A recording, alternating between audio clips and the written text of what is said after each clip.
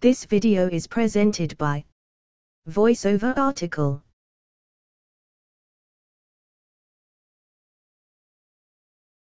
I got a call from a woman who said I need credit card loss protection insurance. I thought there was a law that limited my liability to $50 for authorized charges.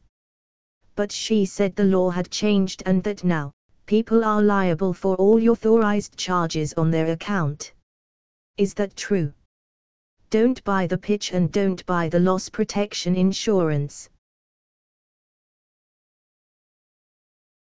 Telephone scam artists are lying to get people to buy worthless credit card loss protection and insurance programs. If you didn't authorize a charge, don't pay it. Follow your credit card issuer's procedures for disputing charges you haven't authorized.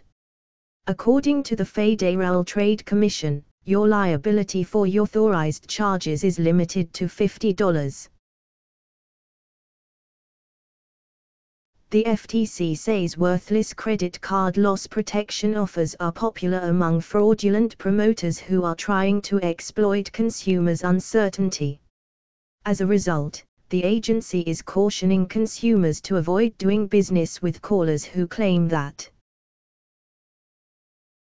you're liable for more than $50 in authorized charges on your credit card account. You need credit card loss protection because computer hackers can access your credit card number and charge thousands of dollars to your account.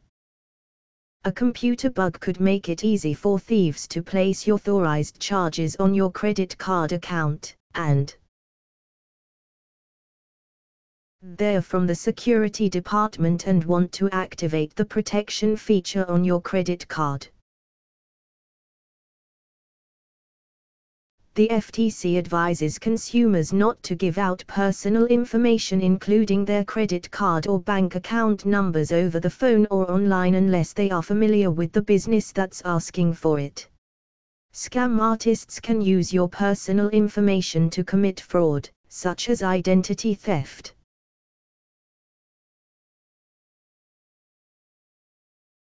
That's where someone uses some piece of your personal information, such as your credit card account number, social security number, mother's maiden name, or birth date, without your knowledge or permission to commit fraud or theft. An all too common example is when an identity thief uses your personal information to open a credit card account in your name. Be smart and learn what you are personally responsible for. Protect your credit cards and your identity. This video is presented by VoiceOver article.